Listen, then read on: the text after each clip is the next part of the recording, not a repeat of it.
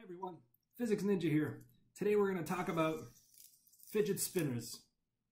Actually we're not, because these things are, although it's a really popular toy and will be the most popular toy of 2017, it's pretty boring. All you do is you spin it and then that's all it does. You can balance it on your thumb. It might precess a little bit depending on how you hold it, but it's too simple.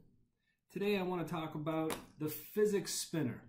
And here's what the physics spinner is. Number one, it's way bigger, so it has to be cooler. Number two, look at this. It's got two sections that can swivel, they can move. Made of aluminum here. We've got one bar connected with bearings, so it's allowed to rotate, and another section of bars here. Notice over here there's a gap between, so the middle section, or the lower section here, can swing in between both of those. This is the physics spinner. It's also called a double pendulum. Today we're going to look at the dynamics associated with this double pendulum. Now, although it looks very, very simple, it is very complicated from a physics standpoint. You can make it simple. Here's a simple case. There are a couple other cases you could do that are quite simple. But in general, the dynamics and the motion of these two aluminum bars, this double pendulum, is very, very complicated.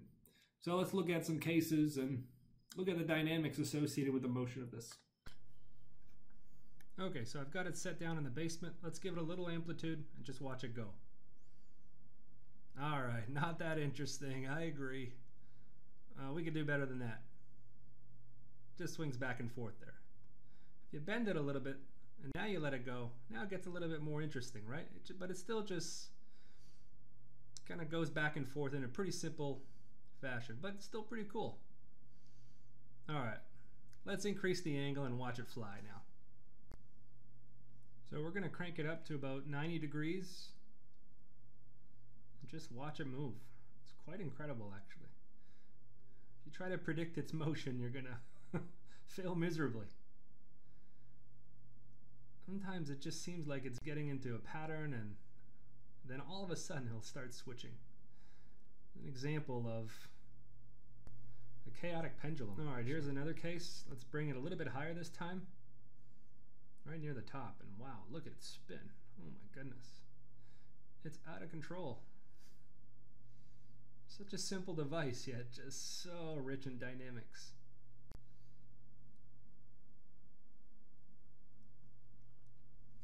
And a lot of the motion is almost hard to see with the eye. There's a lot of very subtle and small motion sometimes. You can barely capture it. But we're going to do something later to really trace the motion of this chaotic pendulum. Here's a slightly different view here. And you can really watch it kind of spin. And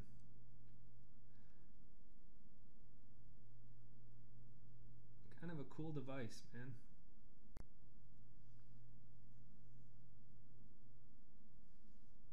Again, way cooler than the fidget spinners. My goodness, it's not even a contest.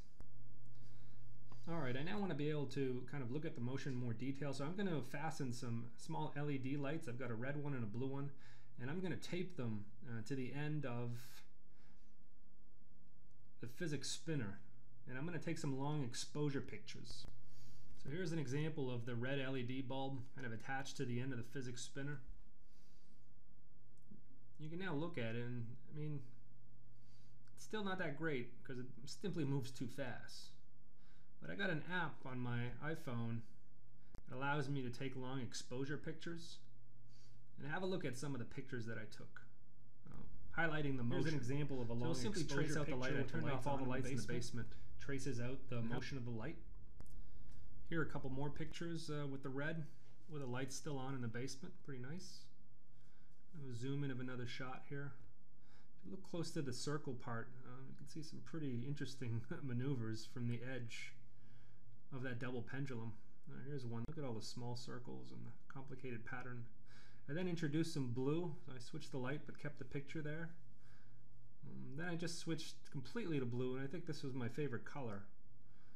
It just kind of popped once you turn the lights off. You can see some different examples here of some very complicated motion from that again, this is just from the end, tracing out the end of that double pendulum. Look at this one here. I introduced some green light, then I went totally with green, and even some of the simple motion turns out pretty nice.